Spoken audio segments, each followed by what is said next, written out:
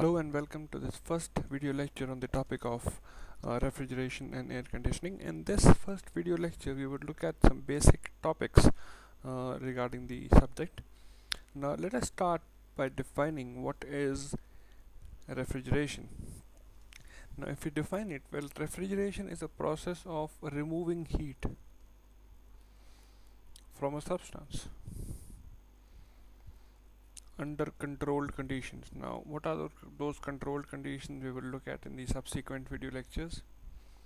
Now the basic process is that of removing heat. Okay, now if we talk about heat, this means we need to study heat also, or we need to have a knowledge about what heat is. Now heat is, as we all know, is an energy which flows from a body at high temperature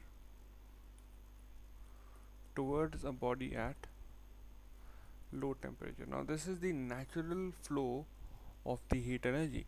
Now what is happening in refrigeration is that the substance, let us take this as a refrigerator, and this is the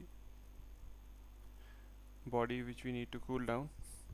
Now the outside temperature may be 35 degrees Celsius, okay, the ambient temperature, but this substance is let us say minus 2 degrees Celsius. This means we are continuously extracting heat from this body and throwing it outside, that is to an atmosphere of 35 degrees Celsius. This means in refrigeration the heat flow is from low temperature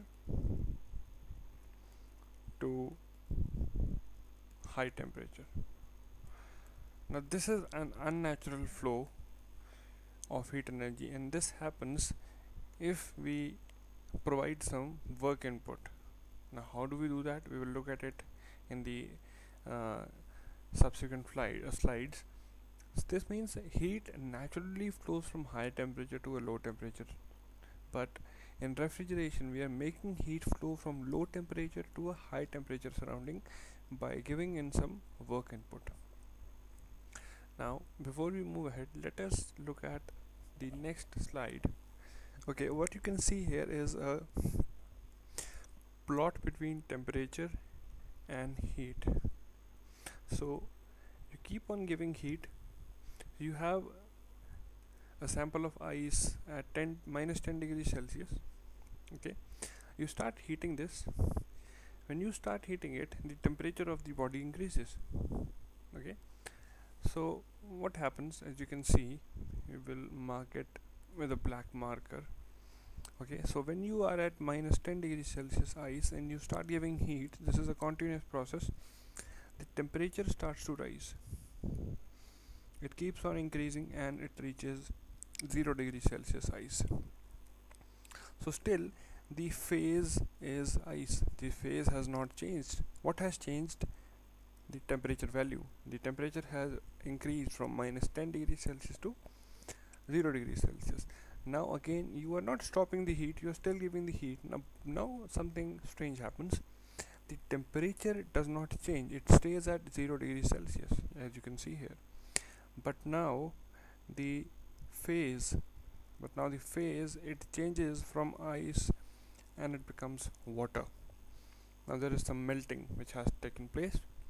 Still you keep on giving the heat, you are still very persistent. Now what happens? The temperature starts to increase again. The temperature starts to increase again.